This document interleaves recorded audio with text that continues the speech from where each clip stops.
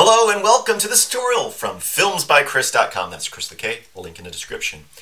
Last video I showed you some examples of progress bars that can be used in your shell scripts. Today we're going to be going over some of those progress bars and seeing how they work. You can get the scripts from today's video and from the next few videos at my GitLab page. That's gitlab.com/metalx1000 and to search for my project Bash Shell progress bars. Once you've downloaded those, move into that directory, and today we're going to be looking at using PVs. So let's look at our two examples again. So we have one with no ETA, which is just giving you a count of what we've gone through. And then we have one with an ETA, which will calculate out the number of files, give you an estimated time, blah, blah, blah. Let's look at that first option with no ETA. Again, to get an estimated time and an actual percentage, you need to have a total of what you're going to, what your goal is, how many megabytes you're moving, how many files you're moving, some sort of count. But if you don't know, you can still give the user some sort of visual output so they know what's going on, that something is moving and things haven't just frozen. So let's look at this. There's actually two examples in here. So if I come in here, and in fact I'm going to put a little read command in here to stop that, and I'm going to run that command again. So the first one runs. It doesn't take very long. You know, it says 87 megabytes, and it took 2 seconds, and then it was done. If I hit enter now, it will start with the next one. And I basically broke this up into two things to show you it's actually doing the same thing. I just slowed one down so that we have a longer progress to look at, just as a better example. So I'll hit Control-C to stop that, and I'll go back into here. So what are we doing here? Well, here we're running the find command, and I'm searching, basically listing out every file on my computer that my user has permission to read. We're going to dump any errors into dev null so they don't come out, and we're just passing that to PV. So basically you pass any information to PV, and it's going to start just giving you a progress of how much information has been passed. And then I'm actually dumping all that to a file. So I'm catting that into a file. So basically we're listing all the files, we're putting them in a log file. That is our process. We want to get a list of all the files on our computer, and PV is just giving us, you know, a progress that things are moving. But again, that happens pretty quickly. So as another example, I put the same thing into a for loop, or sorry, a while loop, not a for loop, a while loop. So again, we're still just listing out every file in our directory, dumping all errors to dev null. But instead of piping it directly into PV, I'm echoing out each line into PV in a loop, and putting into cat and dumping into file. So I'm doing the same exact thing, but in a much less efficient way. This is also a very good example about how if you can avoid loops, sometimes it's a good idea to avoid loops because it takes a lot longer for it to loop through all this and cat it out and have all those breaks and whatnot in there.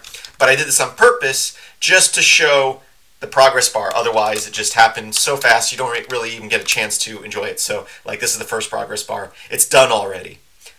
Hit enter, it's going to do the same exact thing, but slow it way down just so we have time to enjoy our progress bar. So that is an example of using PV when you don't have a total count. Now again, when you're counting with PV, you can count out a percentage, you can count out,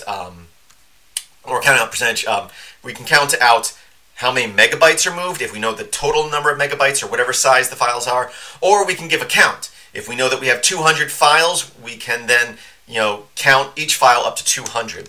So let's look at our second example here, PV with ETA. So here I'm sourcing, I have a source directory, which it has a bunch of photos in it. Then we have a target directory where we're going to copy stuff to.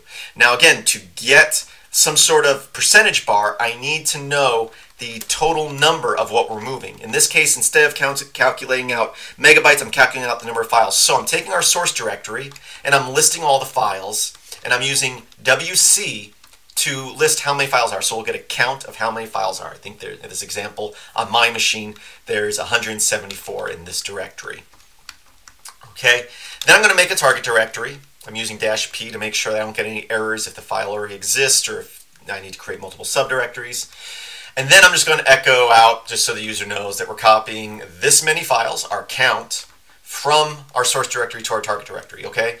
This is our main thing. So all we really need in here is we need our total, our count, and then we're going to copy from our directory to our source directory, we're using the V command here. So the V command is verbose. That means it's going to list out each file that's being copied as it's being copied. Okay? Then PV, what PV is doing, we're saying -L. That means count the lines. Okay? So every time a new line comes in, so every time a new file is copied, count that line. And then -S, we're saying this is our total. And then PV does the math for you and will give you a percentage as it's going. So let's go ahead and run that. And it says 174 files, and you can see it didn't take very long, and it copied some files. Now, why did it not get to 100%? And that is probably because some of those directories already existed. Let's go ahead and delete our directory that we're copying to, run it again, and see what happens. There we go. We got to 100% that time. That's because I was copying, and some of the files or folders didn't need to be created because they already existed. So, but still, we got that. We see how many seconds it took. We see the total number of files copied. We were able to see as it was going. You can see the count going: 100, 128, and then we get to 100% when we're done. Unless, again, in my example, we copied a second time, so some files already existed, so things didn't get copied. But we get that output there. You may want to make sure, take into account that, because someone might go, oh, why did it stop at 95%? So I didn't realize I was going to do that until I started recording this, and I ran the command twice. But those are two examples of using PV to get a progress bar, whether it's just giving you a visual that something's happening or giving you an actual countdown with a percentage. So again, you can get these scripts, gitlab.com/metalx1000. And the project is called Bash Shell Progress Bars. If you go to filmsbychris.com, there's a link in the description. That's Chris with a K. You can also go to my software section, and there's links there to my GitLab, to my notes on Pastebin, and some other places where I post stuff that you guys can download and play with. I thank you for watching, and please visit filmsbychris.com, and I hope that you have a great day.